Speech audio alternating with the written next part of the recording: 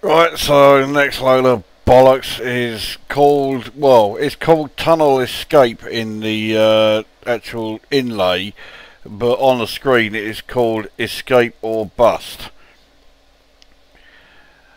So this looks like a version of that fucking coin-op arcade game, I can't remember the name of it,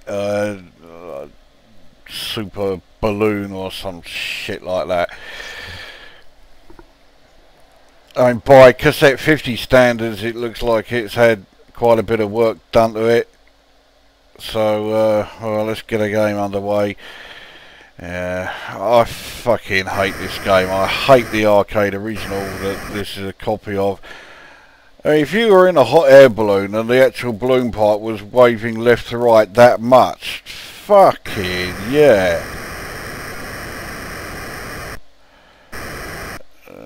Oh, what a fucking shame. So, graphically, it's, yeah, well, graphically, certainly by Cassette 50 standards, it's fucking amazing. But, yeah, it's still shit, insofar as, I mean, I fucking hate I hate the actual game that this is, you know, based on. I just hate the fucking movement on the balloon there. I mean, you know, hot air balloon and it's fucking moving around like that, and then he fucked that up, and yeah. So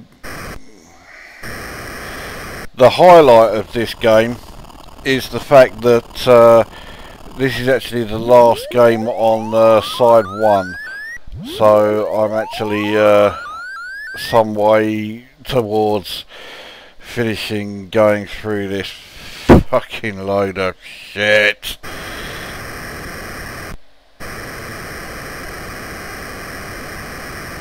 Oh, fuck.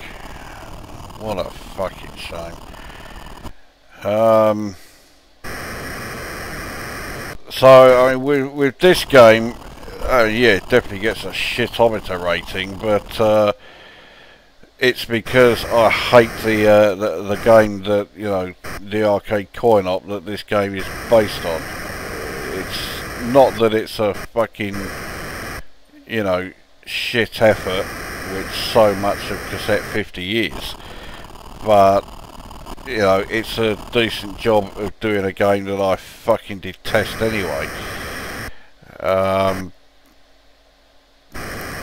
So, yeah, on the shitometer, this gets 10.